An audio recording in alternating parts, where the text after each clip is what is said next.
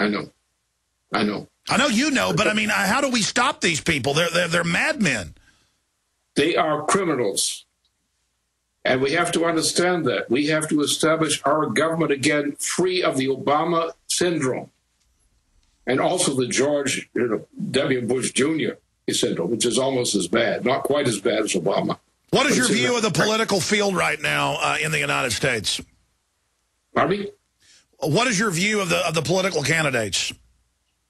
I think what we have now is we have among some senators and among members of the House of Representatives, and in terms of the elite institutions of the gubernatorial system, has a lot of good people in it.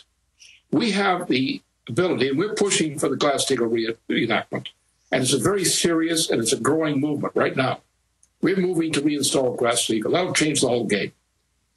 We in the United States, with our government, as long as we control it, has the capacity to create credit. We can put the United States back to work. So it's policy. They could turn this around anytime they wanted to, but they don't want that to happen. What happens if we don't? I mean, couldn't we impeach Obama? There's more than one way to skin a cat. I mean, couldn't we go after Obama for the war powers issue? I mean, Ron Paul was on with us 2 days ago. He said it's absolutely impeachable. He's impeachable on that ground. He's impeachable because he's insane also. And he couldn't be what he is if he weren't insane. This man is a mental case of a certain type. He thinks we have 57 states. He doesn't even know the ages of his daughters now. Yeah, there's news today asking if Obama is starting to have mental problems. He's crazy. But he's like the famous Nero, Emperor Nero. He's got the same syndrome of the Emperor Nero psychologically. But the point is, he's used as a tool by the British monarchy personally. That is, he is not an agent of some conspiracy. He's an agent of one conspiracy, an agent of the British monarchy. All right, we're back in 1 minute. Lyndon LaRouche, our guest. Stay with us. Lyndon LaRouche is our guest, and everything he's saying is accurate from the globalist own statements, the Anglo-American establishment, what their goal is, and things are accelerating very, very quickly. Lyndon LaRouche, I'm concerned about false flag terror because they've got reports out today. Kurt Nemo's got one at Infowars.com. Napolitano warns Europeans that Gaddafi's giving weapons to al-Qaeda. They're about to strike.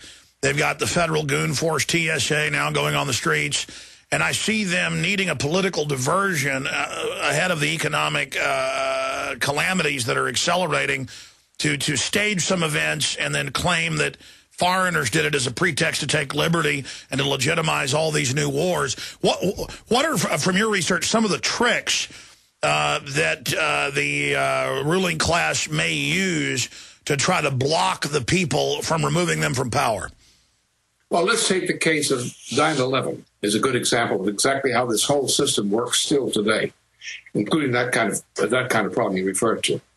What happened is that the British system, to a certain branch of its operations, together with the Saudi kingdom, set up an operation, a secret operation, which they would take oil prices in the Gulf, at the Gulf prices, then move it up to the coast of Europe, northern, and then they would sell it on the market at a European price, which is much above the Saudi price. They would, however, list the oil delivered at the Saudi Gulf price. This created a vast fund, the largest available fund for dirty operations, military and others, which existed in the world at that time. This funding was used for what was called 9/11. And the whole operation was based on this, the 9/11 operation. Now, this was well known. The evidence of the direct relationship of the Saudi ambassador to Washington and his involvement in recruiting and backing and funding some of the pilots who actually flew those planes was conclusive evidence which was buried under the pressure of the Bush administration. But that is the truth. The truth was never told publicly, though many of us knew it. The evidence existed. We knew it. Other people knew it. But it was never presented in the press. Even the people who are on the commission, who were investigating precisely this line of investigation, were pressed not to open their mouths. The same was practically a national secret.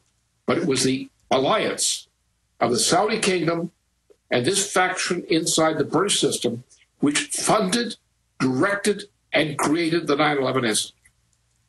And that's a fact we have to remember. We're in this kind of mess because the Bush administration obtained dictatorial powers over the presidency and over the Congress through the terror caused by this event. And that's the thing that's still harassing us today. And we should get the record clear. Now, the key thing here is we have a bunch of congressmen, good ones. They're normal members of Congress. But to the extent that they're fragmented and are not working together on a common cause, they are not effective in dealing with a president who is rotten and an enemy of the United States. Well, Mr. LaRouche, we would love to have you up if you can do it again. And you said it's a critical time in the next few weeks to continue. We are just flat out of time. But bottom line, you're saying 9/11 is a type of inside job? Yeah, it was a total inside job. And it involved Bush all over the place. Remember, the whole family was there in Texas at the time that Bin Laden was functioning up in Mr. LaRouche, I'm going to get George Humphrey in here, but let me do 2 minutes with you on the other side. Can you do that? Pardon me? 2 minutes. I'll do 2 more minutes with us on the other side, okay? I'm going to come back and finish up with this. This is too big. Talking about the global plan for world government, population reduction, the British Empire through the corporate system, corporatocracy, the kleptocracy. But, sir, you were talking about 9/11 being a total inside job, and so you're saying you are concerned in the geopolitical calculation that they may stage new events as their flagging system goes forward. Can you finish with that and then your statement that you got cut off making about we've got good Congress people, but... Well, the Glass-Steagall Act will unite enough of members of Congress to create a force which will be able to face up to the threat of the Obama administration. If we succeed in pushing the Glass-Steagall Act through at least one house of the Congress, we will then have crippled the Obama dictatorship, and that will lead to the elimination of him from the presidency. Under those conditions, American people, thinking they've got their nation back after all these years, will be able to mobilize themselves as an organized force and take the measures needed to save our nation. We can do it. We need a sense of the courage and unity among enough of our people to unite around the Congress, around the right people in the Congress, to, as a force of government, get our country back now. If we don't do it, we're going to lose it. So now we've got to mobilize by the best political choice of strategy. But do you agree with me, sir, that the staged terror attack is one of the dangerous cards up the sleeve? Because from everything I see, engaging the preparatory brainwashing where they're saying terrorists are about to hit, when they hit, give your rights up, we're your protectors, wars are good, police state is good. I see them prepping the mind, the public mind, gallighting, preparing the ground for new stage terror. Do you have any comments?